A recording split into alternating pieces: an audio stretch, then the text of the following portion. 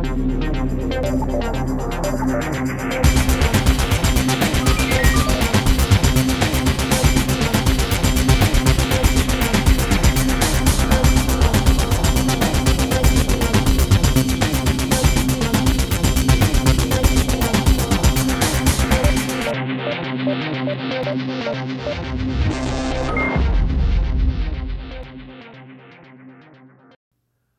the Bible is unique. It means different from all others, no like or equal.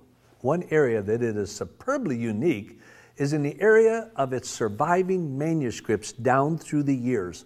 All the hand copy manuscripts that have survived.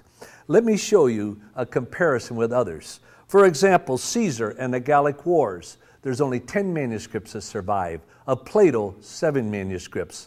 Thucydides, 8 manuscripts. Herodotus, the Greek historian, 8 manuscripts. Of Tacitus, the Roman historian, 20 manuscripts survive. Everything else has been lost.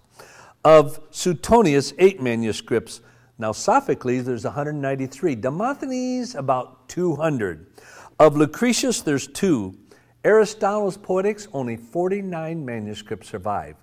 Do you know what it is for the New Testament?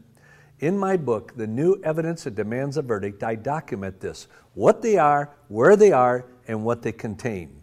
We have 24,633 surviving manuscripts. Folks, there is no comparison in all of history of its survival, of its handwritten copies down through the years. You want to see how significant that is? Do you know what the number 2 book is in all history in manuscript authority? It's the Iliad by Homer. Now think of this, it's number 2. Of the New Testament, there's 24,633. The number 2 book in all history, the Iliad by Homer, there's 643 manuscripts. There is absolutely no comparison. But do you know what? You can burn every manuscript in the world, destroy them all. Every single Bible, Old Testament, New Testament, whatever.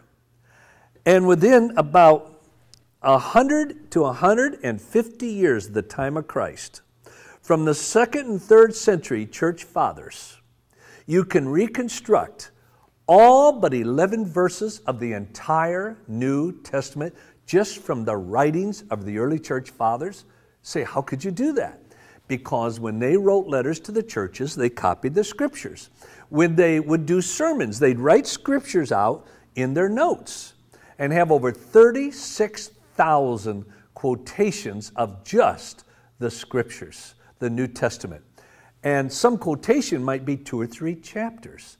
And taking those works, you can reconstruct all but 11 verses of the entire New Testament. Oh, the Bible is unique in its uniqueness of the survival of the number of manuscripts down through the years. Now that doesn't mean it's true, but I think it does mean anyone seeking the truth would certainly consider a book that has this qualification.